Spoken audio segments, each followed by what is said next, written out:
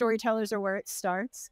And to me, I see the barrier to entry to this business getting higher and higher. In some ways, this is very privileged work that we get to do. And we make a choice to go into a profession that is, you know, high risk and potentially high reward.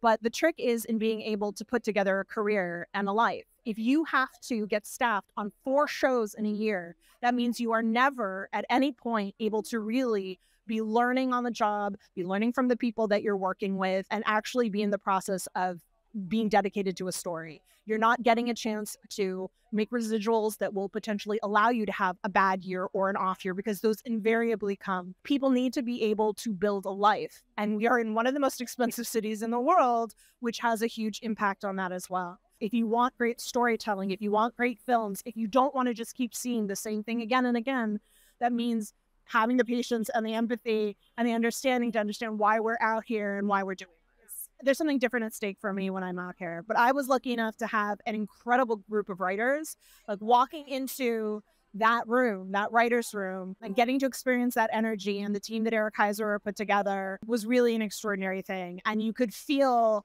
the enthusiasm and the passion that people had, but you could also see that having these small rooms, these short mini rooms, takes a toll on our writers. So the more we can support that, the more we can support storytelling, the more we can support diversity in front of the camera and behind it, the better off we're going to be. Not just us, the people who are in the profession. This is like for the audience. If you want better programming, if you want better shows, this is the way to get it.